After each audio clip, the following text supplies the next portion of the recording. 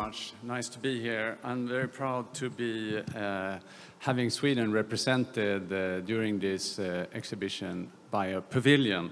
Hydrogen is an opportunity for fossil-free competitiveness, like my minister, Mr. Ibrahim Baylan, mentioned on a video a while ago. And fossil-free competitiveness is, of course, important to Swedish companies and also, naturally, for Korean companies. And we're happy to be here to talk about this and to have with us Dr. Gökçe Mete to talk about energy and industry transition. Dr. Mete is head of the Secretariat for the Leadership Group for Green Transition, for Industry Transition, which is hosted by the Swedish Environment Institute, Stockholm Environment Institute. Dr. Mete is also co-founder of the Women in Green Hydrogen Network and a research professional for 11 years in energy and industry transition. So please welcome Dr. Mete.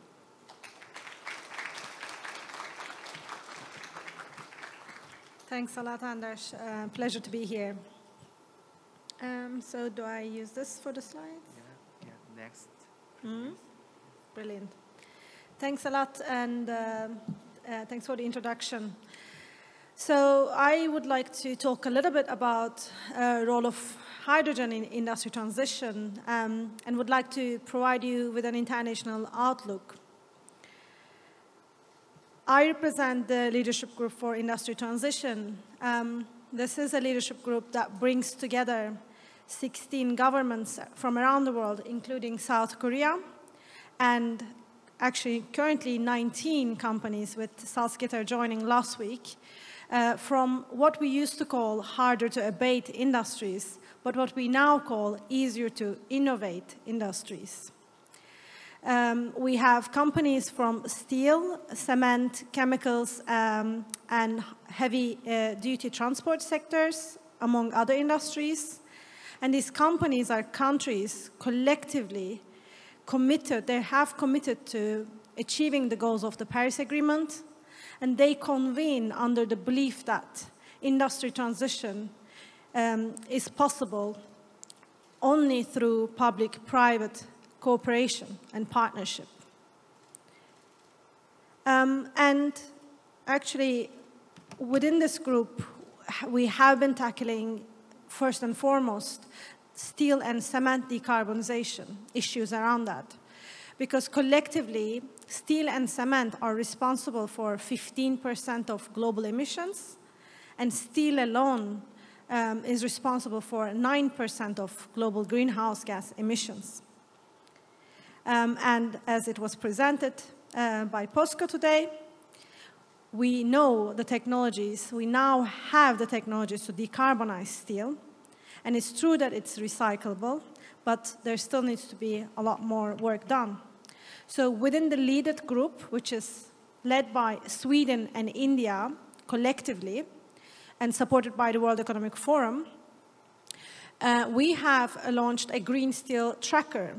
So we've been following green steel announcements and investments around the world. Among this list, you can also see POSCO. And we have found that of the 7 largest green steel producing regions, there's at least one plant that aims towards production of green steel.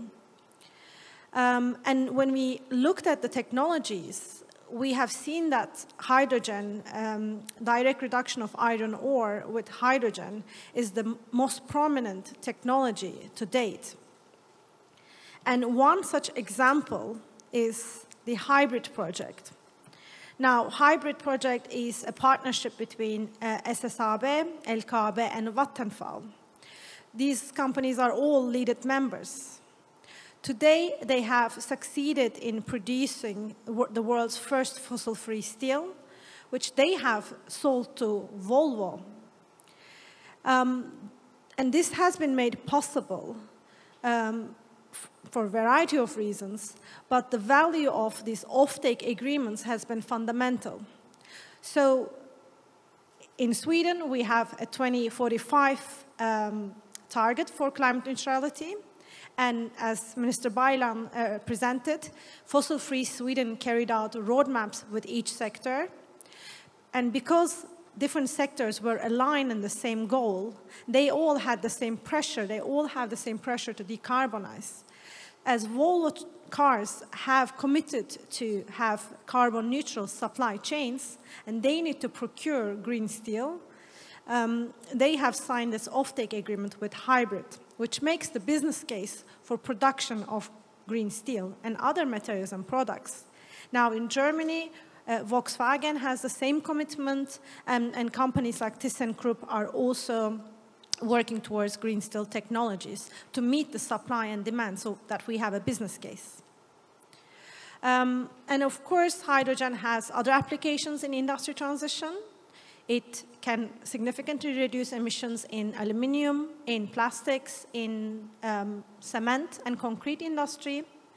But it's crucial that we now focus on where it makes the most economic sense. And steel is certainly one of those sectors where hydrogen, targeted applications of hydrogen makes the most economic sense. And of course, within the Leadership Group for Industry Transition, we have come to the conclusion that private sector can't do it alone. We certainly need public-private partnerships to address the green premium.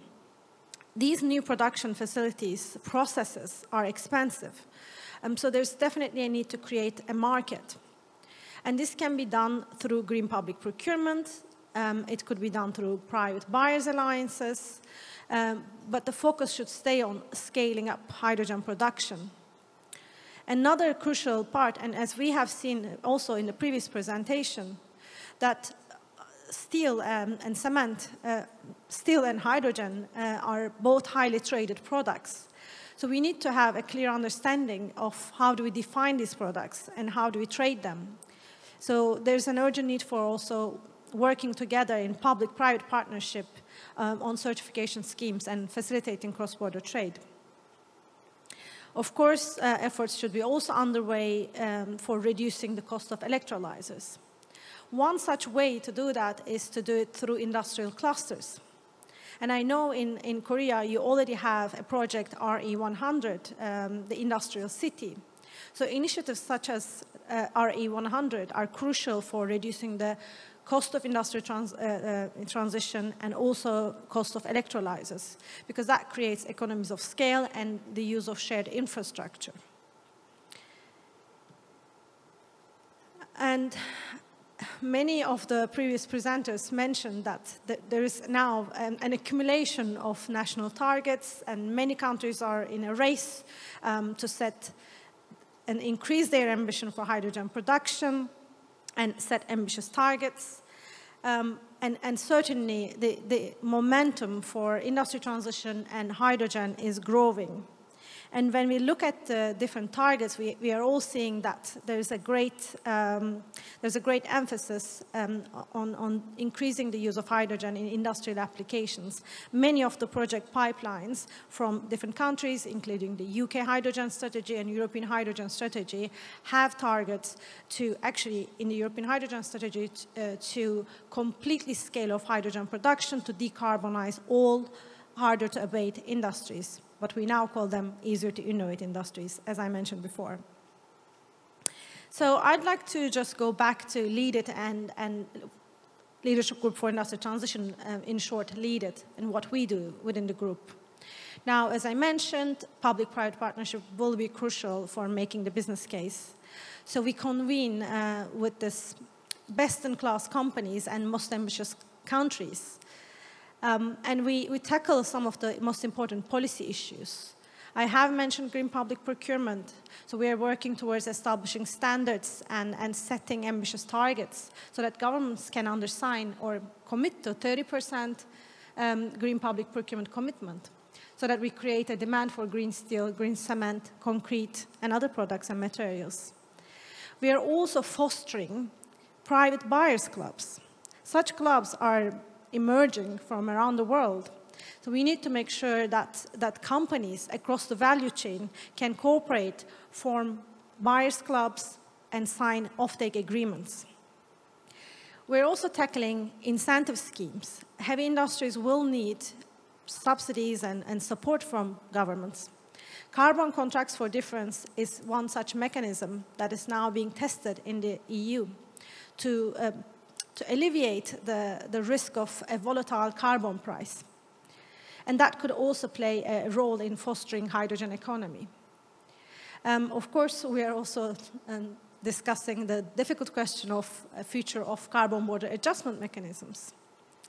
And how to also ensure that industrial clusters emerge, not only in the western part of the world or in the most advanced economies, but we can also cooperate on ensuring that industrial decarbonization is also accelerating in the developing world. We work with roadmaps. We believe that roadmaps are evidence-based and tried and tested strategy for industrial decarbonization.